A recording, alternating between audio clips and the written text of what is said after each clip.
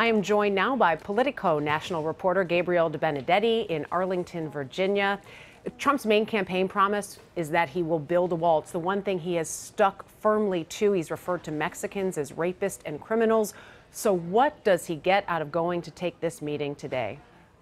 Well, there are two possibilities for him here. He could either go into this meeting and try and look presidential, trying to have a very nice, polite meeting and come out of it saying, look, I can deal with foreign dignitaries. I am rising to that level. The other possibility is that he has a big confrontation with Pena Nieto and basically says, look, I'm standing up for the United States as I've always said I would. And, you know, he walks out of it basically with a lot of bluster. So either way, if it's one of those two options, he thinks he could walk away with it looking good. President Pena Nieto, on the flip side, has compared Trump to Hitler and Mussolini. So what does it do for him? He already has incredibly low ratings right now in his own country. That's exactly right. He is in extreme political trouble in his own country. The last numbers I saw showed that less than a quarter of the country was approving of the job that he was doing as president. But he's dealing with a lot of scandals of his own, a lot of negative headlines. What he's going to be looking for is a confrontation, or at least some sort of news that distracts the Mexican public from a lot of negative news that they've been hearing about him. So, you know, one of the few people who is less popular than Pena Nieto himself, Donald Trump. It seems like they're both looking for the same thing, and you don't expect that they can both get what they want. It's a private meeting.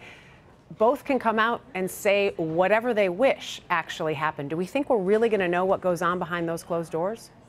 It's extremely unlikely that we're going to know exactly what happened, but I would be surprised if we didn't have leaks of some sort. As you said, both sides will be looking to spin this hard in their own direction. And Donald Trump is going to go and give a big immigration speech tonight in Phoenix. So what we're likely going to see is him setting himself up for tonight's speech. He's going to be trying to take all the headlines here, and, you know, he's going to be trying to dominate the American news.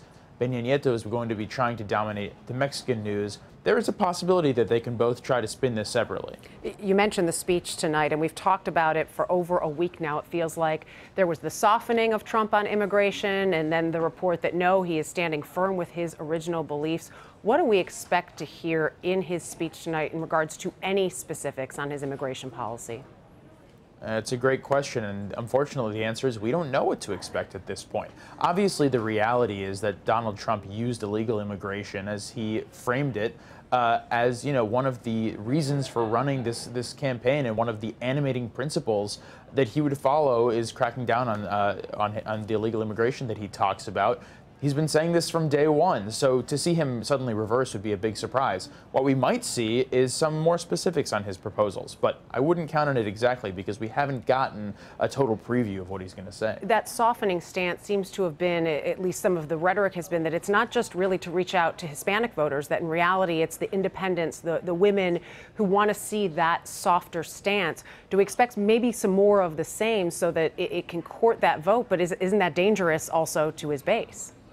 Absolutely. You know, this is a tight line that he has to walk. What you're seeing with that dynamic is very similar to the one that he was playing with over the last few weeks when he was basically making a direct appeal to African American voters. Now, his numbers are so low among African American voters that even if he started to win 2% more, wouldn't really make a big difference electorally. But what many people read that as was a direct appeal to middle-class white women voters, people who are very often Republicans, but who don't want to vote for someone who's widely perceived to be a racist. So he's out there and saying pretty explicitly, I'm not a racist. I'm appealing to these specific populations that you're asking me about. While Trump remains in the headlines, Hillary Clinton could be there as well. The FBI will soon release notes from its investigation into her email servers, could be as early as today. The State Department says the FBI has recovered about 30 documents related to the Benghazi attacks. What are the implications for her as these new documents come out?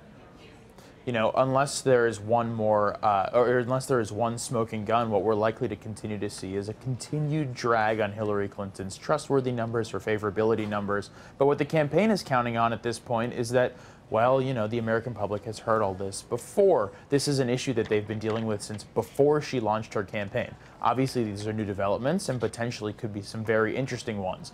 But what the Democrats are hoping at this point is that there's no one, you know, bright red flag email, and that for the most part, this is just a headline that the vast majority of voters have already made up their mind on. Yeah, you mentioned the unfavorability, both at all-time lows right now for two candidates.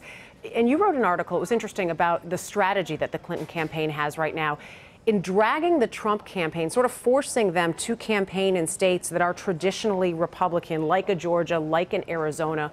What's the long-term advantage to something like this? The idea there is that they're trying to get Donald Trump to stretch his resources because they're thinking every single dollar that he spends in Georgia, which Republicans should win, is a dollar that he's not spending in Ohio and Florida. So as long as they can get him to stretch his resources and as long as they can, as they like to say it, trick him into going to Georgia, to Arizona, maybe even Utah, he's not spending that time or that money in Florida and Ohio. And the long-term reality is that Democrats think they have a chance to compete nationally and on the state level moving forward past this election cycle in states like Georgia and Arizona. If they can make them competitive now, it's a long-term investment. Gabe, could this backfire, though, on them?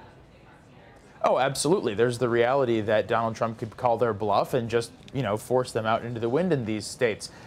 The truth of the matter is that it's not that risky for them because they do have quite a lead in a lot of the swing states that they're going to need to take in order to win 270 electoral votes come November. But it's also a risky play. They could be seen to be going overconfident, and that's something that they definitely don't want to do. 69 days till the election. Gabe Debenedetti, thank you. Thank you.